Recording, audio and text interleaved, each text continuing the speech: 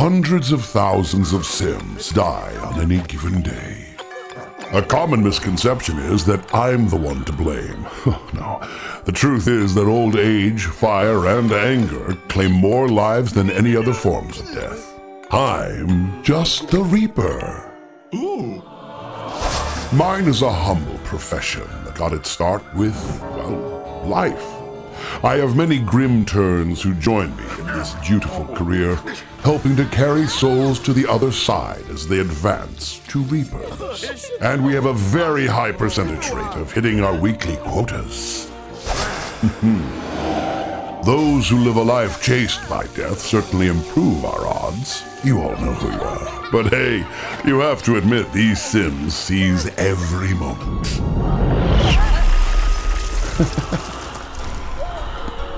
The number of young adults that don't consider what they ultimately want to accomplish with their life is staggering.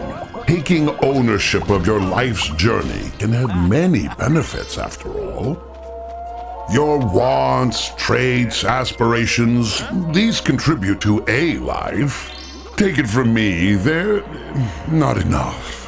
A bucket list, however, is a scientifically proven method of ensuring you find fulfillment. You can always scrap the list, start over, or do more. Just start. Better to do today what you could have done tomorrow. You never know when the cold touch of death will find you. Sorry. In fact, I'd seriously consider getting a will drawn up, if I were you. 7 out of 10 souls regret not having one after they've died. Get your affairs in order. It may be your last chance to tell those you leave behind how you truly feel about them. Did you know the earliest grave markers are almost as old as me? I am fascinated with the many ways you living souls memorialize your dead. If I had lips, I'd be smiling. Sorry, I've been told I lack a certain connection with mortality. I have an affinity for those whose defining trait is the macabre. But there are also skeptics among you. I get it, I'll do better. TLDR, point is, you died. Now what? At the time of death, most souls think it's game over. No, no, no. There's a whole state of life waiting beyond the veil. Hey, I get it. It's a lot. I'm a lot. This whole thing, it's a lot. You can choose to move on. But there are also resources to help you cope. And even if you've finished your bucket list, you may find you have new desires as a ghost, and new powers to help you complete your unfinished business. You can use your powers for good to make life a little easier for others. Or ride the line of neutrality and keep the status quo.